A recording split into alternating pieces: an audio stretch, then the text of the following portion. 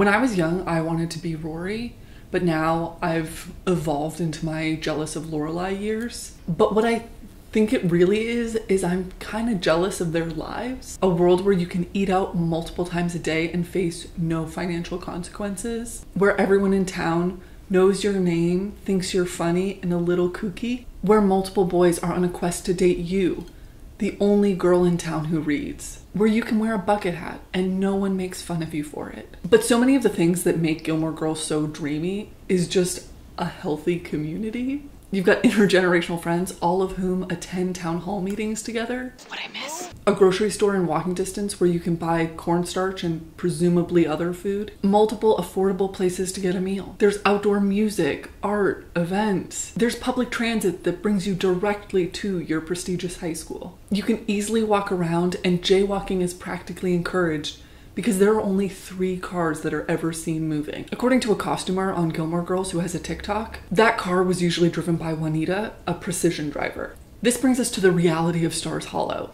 It isn't real. It's a set with actors and precision drivers. It's a fictional world that looks so real because of how fake it is. Stars Hollow is on a Warner Brothers outdoor set. Most of it's filmed on a lot called Midwest Business and Residential Streets. And I think that's one of the things that makes it so special is how easily you can recognize it. I'm an architectural girly, so I respect the impersonation game. You've got Luke's Diner with the mansard roof, a classic of a town that was thriving in the 1890s. I've talked about mansard roofs in Second Empires being haunted icons. And considering Luke is a grumpy man who's looked longingly at the same woman for decades, he could be the next Miss Havisham. Then there's Dosey's Market, a corner store with an oriel window above the entryway. There used to be multiple corner groceries in almost every town. And are we that surprised that Taylor Dosey would be the last man standing?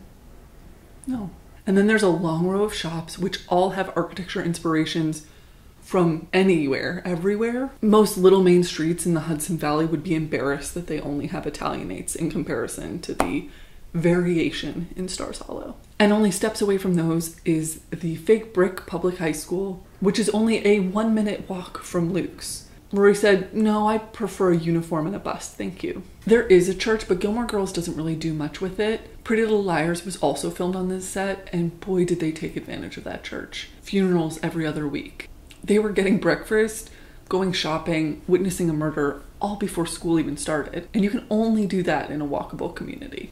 This set on the Warner Brothers lot is sometimes referred to as Anytown, USA, because it looks like it could be anywhere in the US. In a 2000 article from the LA Times, this line stuck out to me. Indeed, one of the highest compliments Warner Brothers received was from someone who said the set resembled the downtown near the University of Iowa in Iowa City. That does sound like a nice compliment, so please in the comments, please tell me what downtown I look like. Now, if I was to visit Stars Hollow, the first place I'm visiting is Kim's Antiques, because looking at old things somehow fills a hole inside of me that I'd actually prefer not to cover today. That is a great example of a shop being used beyond its original intention. It looks from the outside like an old house, but functions well as an antique store and a place to live. Or Luke's, which was a hardware store and then was altered to be a diner and an apartment. Or the bookstore, which on its off hours is a movie theater. Or the dance studio that is also the town hall and a place to have an innocent sleepover, and also later a not so innocent sleepover. All these places have multiple functions, and when people use a space, this is what often happens. They make the most of the space that they have. For example, this is the couch where I watch TV. It is also the couch where I'm recording this video and where I eat lunch 90% of the time. So the essence of Stars Hollow is that it's mixed use. It's a type of zoning that means residential, commercial, entertainment, and cultural can all be within the same area. It's how most colleges are set up. It's also how most places you dream of vacationing are set up.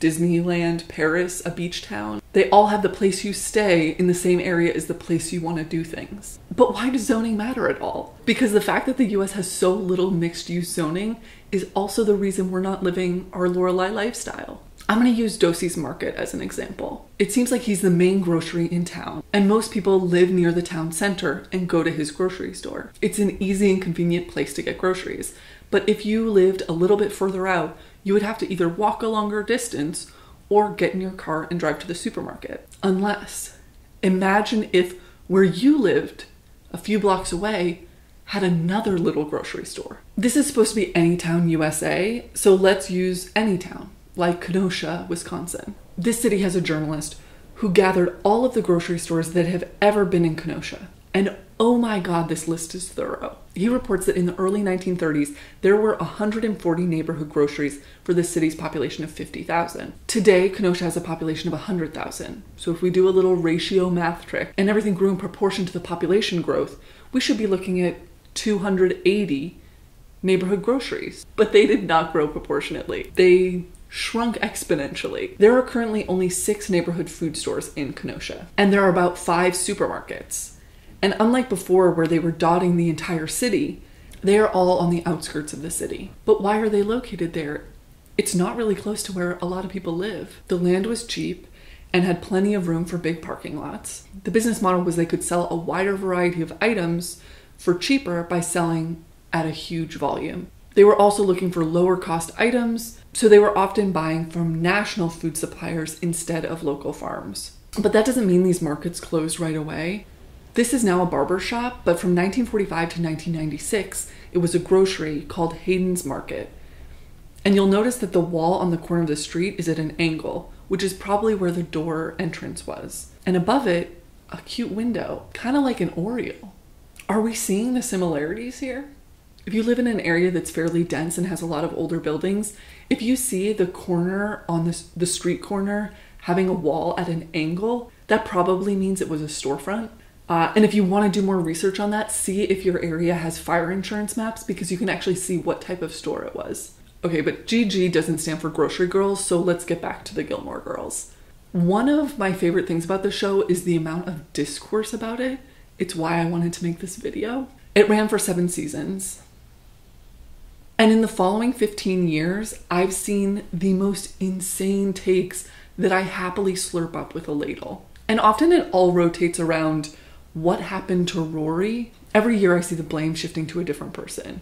Lorelai, Dean, Jess, Logan, Mitchum, the Gilmores, Yale, Chilton. But what I think really happened to Rory was she was the only character who wasn't fully developed yet. So much of Gilmore Girls is that nothing ever changes. When we meet Lorelai, she is fully formed. She's funny, she's loud, she's quick. She's so confident, it's hard to even see yourself in her. Emily Gilmore and Richard Gilmore have personalities that are fully set in stone. The people of Stars Hollow are unchanging too. They might get new jobs or new love interests or new confidence, but the essence of who they are is not changing. This leaves Rory as the only character who's still becoming herself. With her mom, she can talk as fast as an auctioneer and keep up and keep that pace. And with her grandparents, she can be well-mannered and reserved. But in that way, she's kind of amorphous. I don't think either of those are who she really is. For everyone, she seems to default to one of those two kind of personalities or modes. And neither of them seems to be truly herself. And a person who doesn't know who they are is very normal in real life. But somehow in Stars Hollow, it almost breaks the fourth wall because nothing is meant to change. And she's changing. And that gets to the essence of Stars Hollow. What makes everything familiar is that nothing changes. The people, the buildings, it all stays the same. Every time I go back to my hometown, so much is different. Every single time. The Kmart's gone. The bridge got a second side to it, so there's more lanes. The Panera is now a Domino's. The school isn't where the school was before. It's all pretty boring stuff, but it's the type of thing that happens. Ideally, it adjusts to the needs of the people who live there, but no matter what, it will be changing. And sometimes they're good changes, and sometimes it's the type of changes that mean the place that you live is so far away from the places that you work. Account Pedestrian Dignity on TikTok. He shows his journey walking and shows other people's experiences as pedestrians. Most of his walks don't look much like Stars Hollow. His walks are the reality of what a lot of Americans see. No sidewalks, unsafe pedestrian conditions, no bus shelter. Right now, that's kind of Anytown, USA.